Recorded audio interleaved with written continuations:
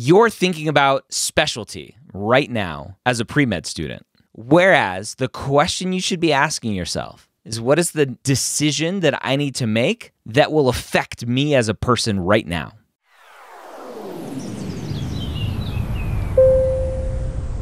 Ask Dr. Gray Pre-Med Q&A brought to you by Blueprint MCAT. How are you doing today?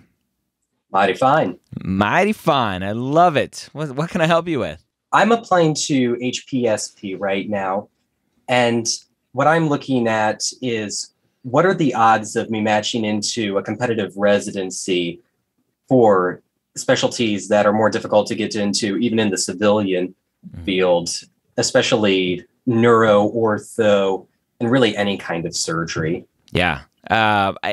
It's going to be just like the civilian world where it's going to be competitive. I don't know how competitive. I don't think the military releases any of that data. I think at the end of the day, and it's funny, I had a previous Ask Dr. Gray earlier today, very similar question. At the end of the day, I don't think, I understand the question, but you have to ask yourself first and foremost, do you want to be in the military or not? If the answer is yes, then you figure it out as you go, understanding that you may not get the specialty that you want at least the first time that you apply. And you'll be okay with that because you want to be in the military and that's the route you're going.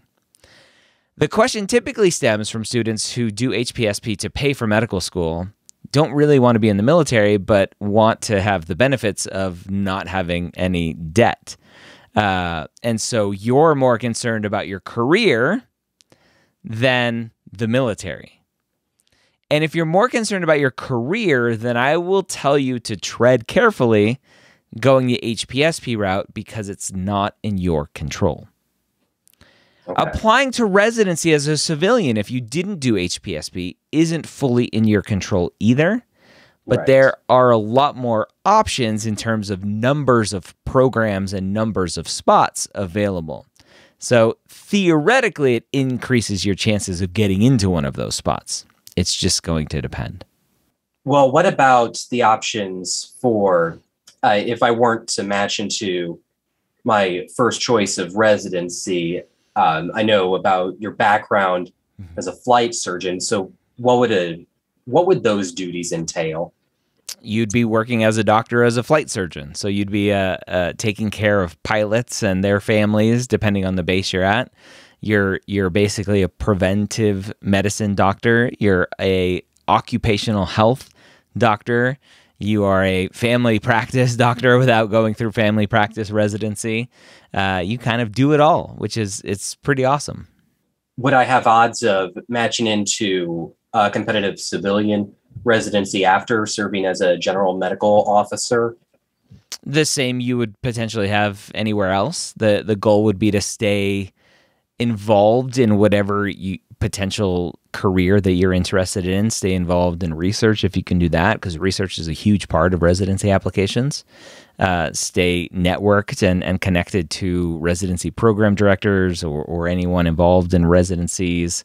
And if you did your time and got out and then applied for residency, I think that's perfectly fine. I know one of the docs that I served with, actually a couple of them. One is an ER doctor. He did an ER residency after he does his aerospace medicine time in the military.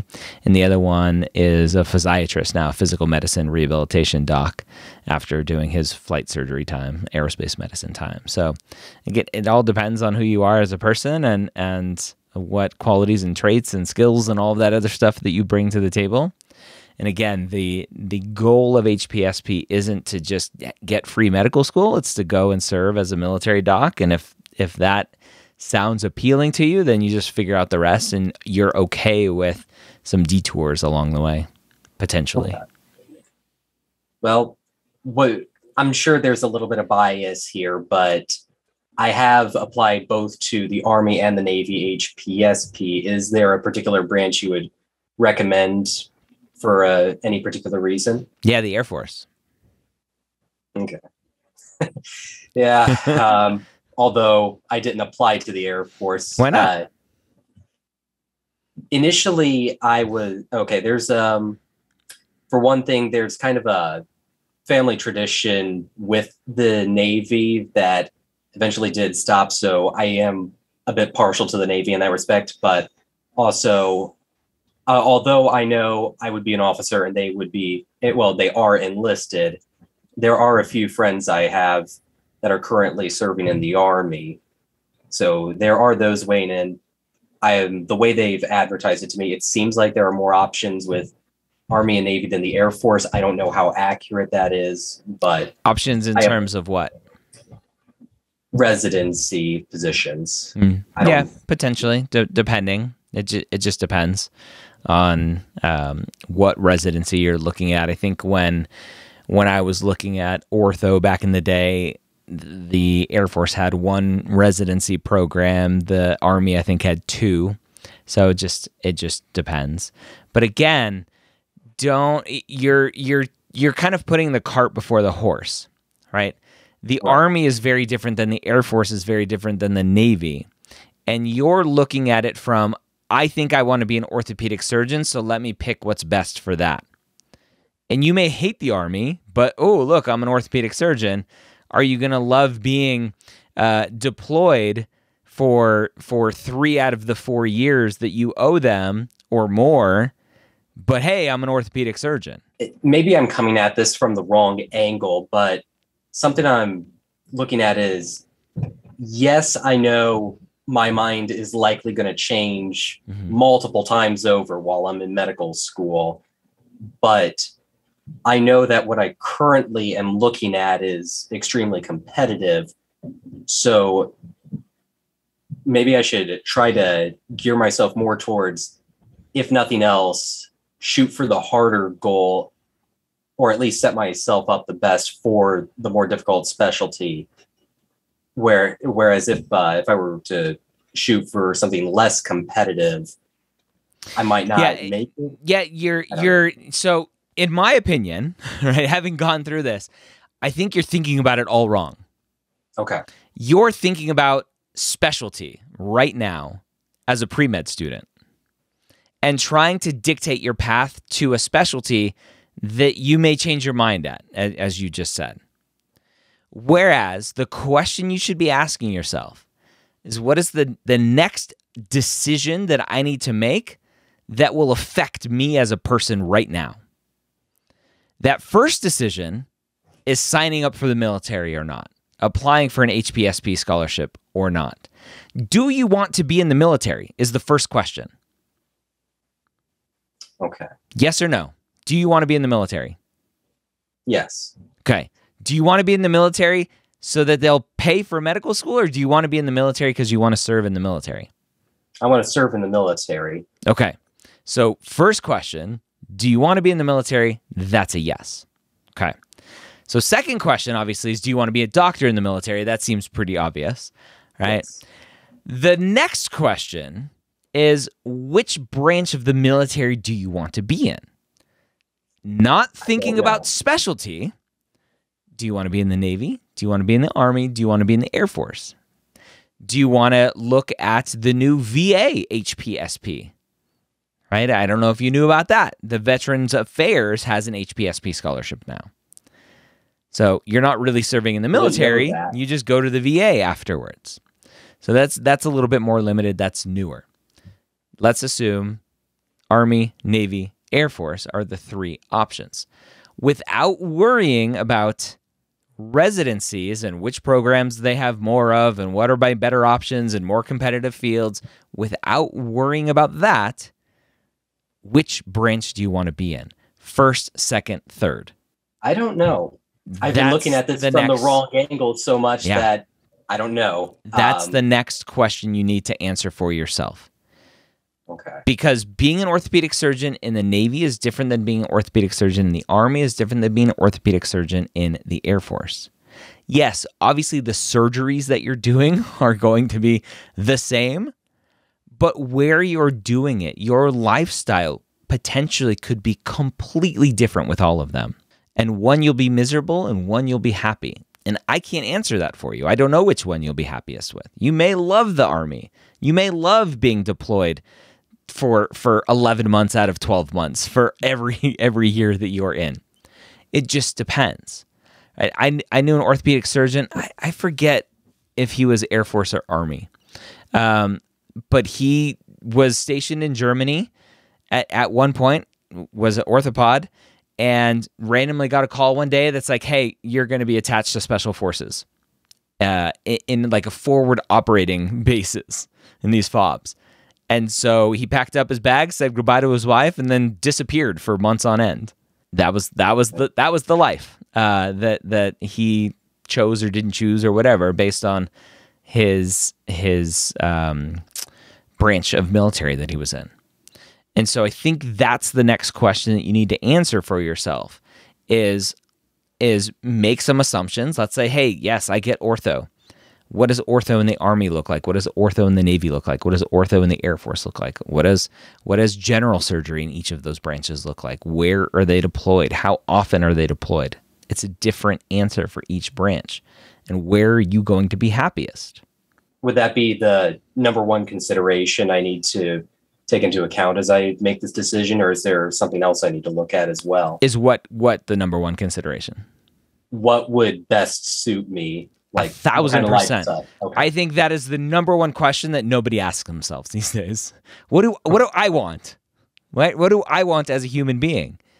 And then make decisions from there, right? And understanding that as you progress down your algorithm of trying to figure out what you want to do with your life, knowing, and you're already making the right assumptions that ortho is more competitive and this one is less competitive, and understanding that at its core, but not letting that dictate everything else along the way. I will do that. But one more thing, my recruiters, both for the Army and the Navy, told me about some of the leadership training for both.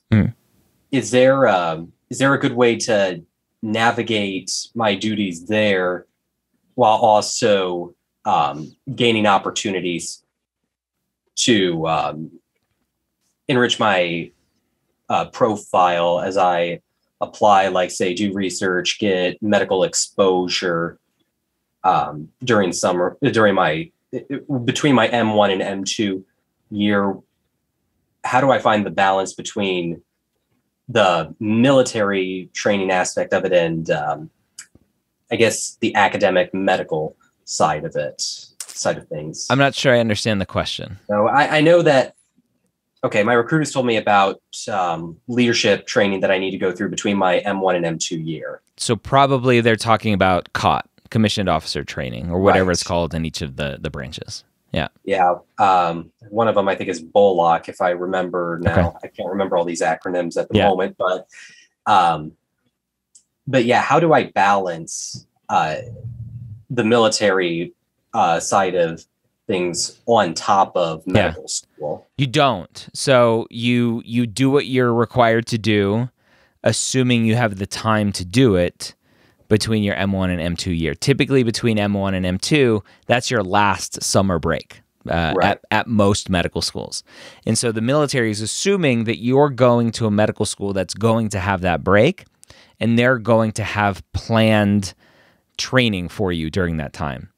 So my path, I did commissioned officer training before I started medical school, and then I did training between my M1 and M2 year. Just different, all kinds of different stuff. You may go to a medical school that doesn't have a summer between M1 and M2. And the military goes, okay, oh well, we'll see you when you're done. And so there's really no balance. It's really, what school do you go to? Do they have the option? Do you have the option to have that summer off? And if you have that summer off, you do what the military wants you to do, and then if you have time to do other things, you do other things. So there's really not balancing in that respect. You just, if you're at military training, then you're probably at military training, and it's going to be long days, and you're there hanging out, working. Thank you. I think you've answered all my questions. Good. And now I've got a lot more that I'm just going to have to I guess think about myself now. Yeah, think about Yeah. yourself. It's just because what happens typically, I see this all the time, is students are making decisions based on some theoretical, like, well, if I want to do ortho, then my best option is the Army, and I should do that because there's more options in Army. And then you get to medical school and you're like, well, shoot, I don't want to be an orthopod anymore. And then the residency that you want to do, the Army's the worst choice. And so now you're like, well, shoot, I don't want to be in the Army anymore because that's the residency options and that's not good. And I don't even like the Army to begin with. I only did it because the ortho was what I thought I wanted to do. Like, if you make decisions based on what, and obviously your hopes and desires and dreams may change too, not just residency, but hopes, desires, whatever. But at least you're making decisions for yourself first and foremost, and that may change, and that's okay. But you are better equipped to handle the ramifications because you made the decisions based on the best evidence that you had at the time, based on what you wanted, not some game that you're trying to play to line up everything just right for you. All right? Thank you. Yes. Got it. All right. Well, good luck to you. Thank you.